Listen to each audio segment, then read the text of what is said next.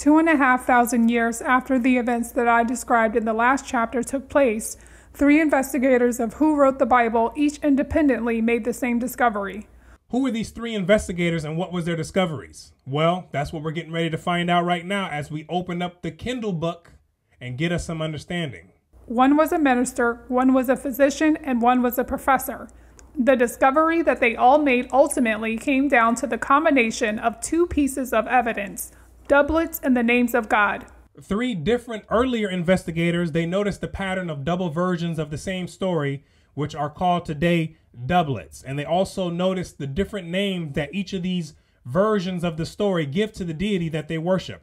And so after many thousands of years of doing this, just bowing down, going about their day, when they lifted up their head the last time and they looked around, they said, oh, hold on, something else is going on here, and it's more than what meets the eye. They saw that there were apparently 2 versions each of a large number of biblical stories, 2 accounts of the creation, 2 accounts of each of several stories about the patriarchs, Abraham and Jacob, and so on. Then they noticed that quite often, one of the 2 versions of a story would refer to God by one name and the other version would refer to God by a different name. And so what are these different versions of the name? We have one God, or Elohim in Hebrew, and we also have the Lord God, or Yahweh Elohim in Hebrew. And we're going to be able to see this clearly as we go over these double versions of the creation story. In the case of the creation, for example, the first chapter of the Bible tells one version of how the world came to be created, and the second chapter of the Bible starts over with a different version of what happened. In many ways, they duplicate each other, and on several points, they contradict each other. And so let's go into the Bible right now and break down the creation story so we can see exactly what Dr. Richard Elliot Friedman is talking about. And so this is the warning right now. If you're someone who's sensitive about your biblical beliefs, then right now is the chance for you to stop watching the video, right? And then you can go ahead and return to your life and then believe whatever it is that you want to believe.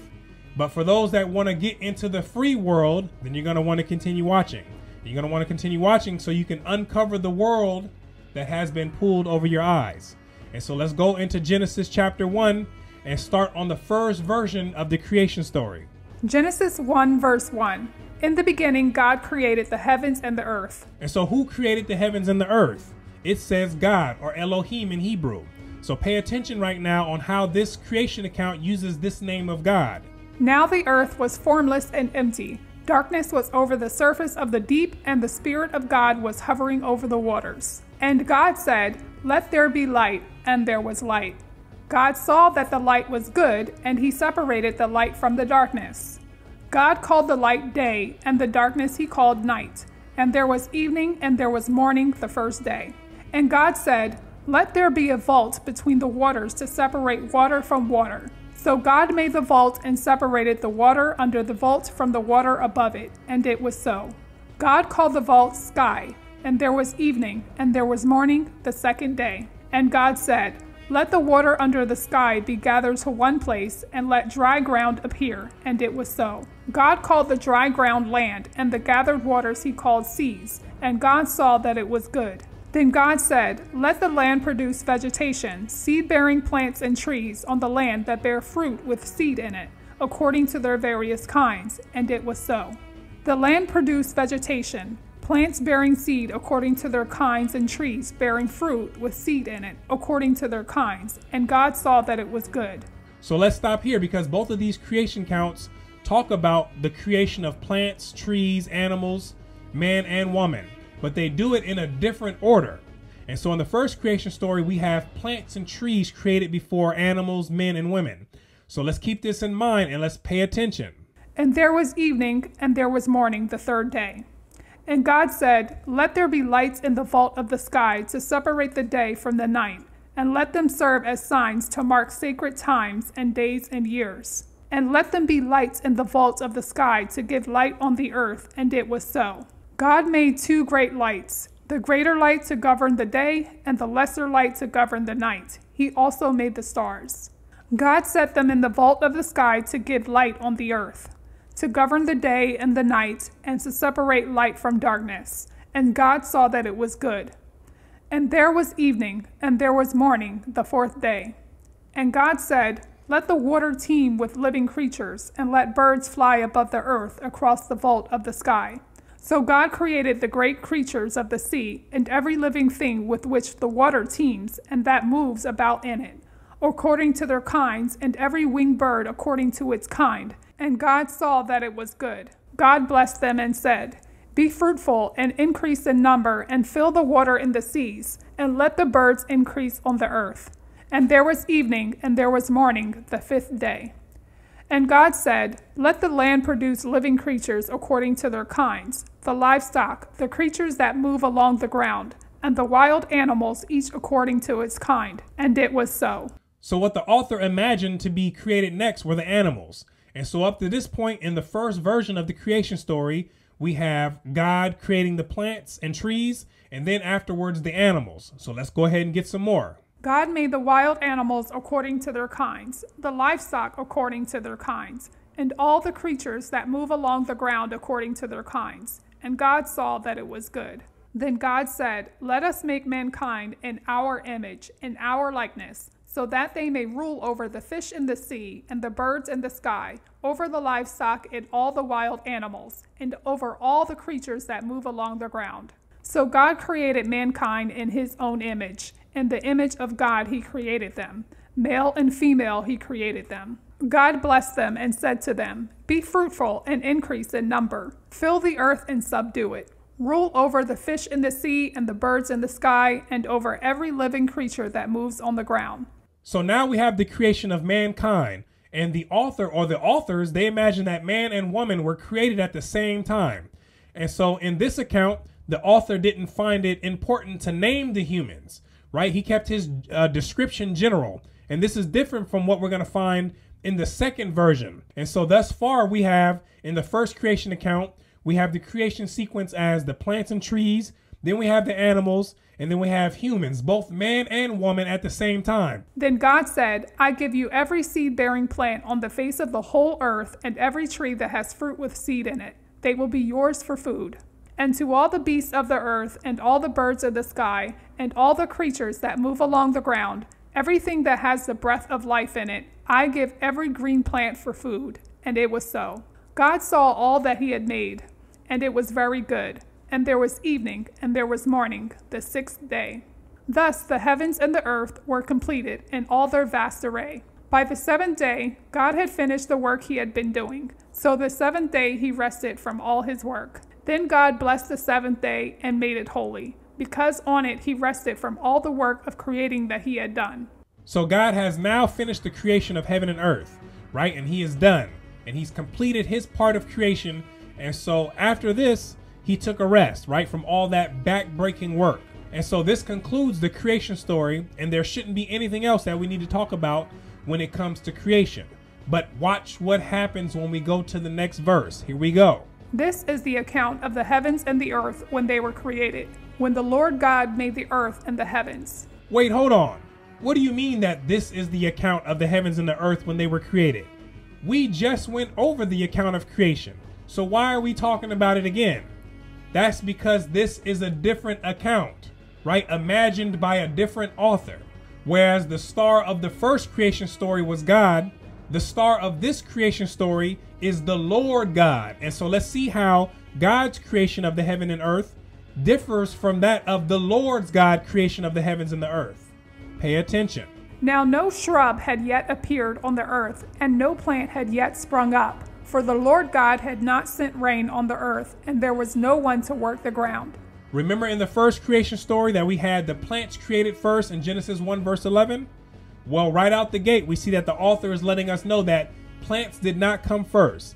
And it almost seems like this account here is a rebuttal to the first account, right? But I'm not saying that this is certainly what it is, but it does appear that this could be some type of rebuttal. Right, because the author here is going out of his way to make a point deliberately that the plants did not come first. And so let's go ahead and keep going to find out what he thought came first. But streams came up from the earth and watered the whole surface of the ground. Then the Lord God formed a man from the dust of the ground and breathed into his nostrils the breath of life, and the man became a living being. Uh-oh, the Lord God formed man first. Not man and woman together like we seen in the first account, but rather he formed just the man. And so in this second creation, we have the man being created first, and then we'll find out what else comes next. So let's go ahead and get some more. Now the Lord God had planted a garden in the east, in Eden, and there he put the man he had formed. The Lord God made all kinds of trees grow out of the ground, trees that were pleasing to the eye and good for food. In the middle of the garden were the tree of life and the tree of the knowledge of good and evil. Now we have the Lord God creating the trees to grow from the ground. And so we have man first, and now we have the trees second in line. And so let's go ahead and keep going. A river watering the garden flowed from Eden. From there it was separated into 4 headwaters. The name of the first is the Pishon. It winds through the entire land of Havilah where there is gold. The gold of that land is good. Aromatic resin and onyx are also there. The name of the second river is the Gihon. It winds through the entire land of Cush. The name of the third river is the Tigris. It runs along the east side of Ashur, and the fourth river is the Euphrates. The Lord God took the man and put him in the Garden of Eden to work it and take care of it. And the Lord God commanded the man, "You are free to eat from any tree in the garden, but you must not eat from the tree of the knowledge of good and evil, for when you eat from it, you will certainly die." The Lord God said, "It is not good for the man to be alone. I will make a helper suitable for him." Now the Lord God had formed out of the ground all the wild animals and all the birds in the sky. He brought them to the man to see what he would name them. And whatever the man called each living creature, that was its name. We now have the Lord God creating the wild animals, right? And then bringing them to Adam to see what he would name them. And so the sequence of creation thus far in the second account, it goes man, then the trees, and then the animals. And so let's see what else we have next. Here we go. So the man gave names to all the livestock, the birds in the sky, and all the wild animals. But for Adam, no suitable helper was found. So the Lord God caused the man to fall into a deep sleep.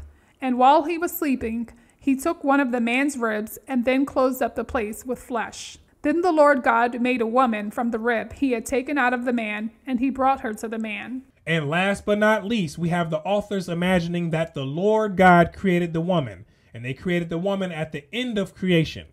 And so in the second creation story, we have man, trees, animals, and then the woman.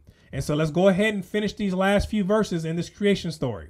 This man said, "This is now bone of my bones and flesh of my flesh. She shall be called woman, for she was taken out of man."